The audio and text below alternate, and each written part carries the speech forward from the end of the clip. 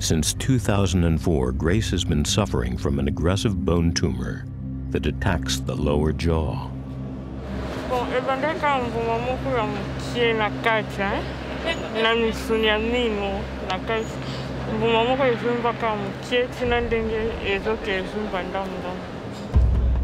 As the tumor began to grow large and painful, Grace and her mother went to the local hospital.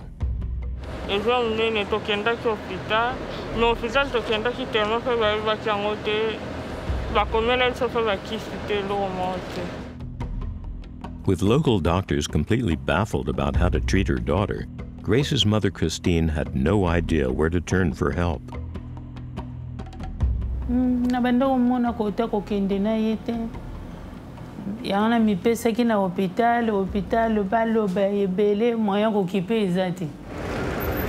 Miraculously, Grace was still able to speak and eat, but she stopped going to school because she had become so self-conscious about her appearance.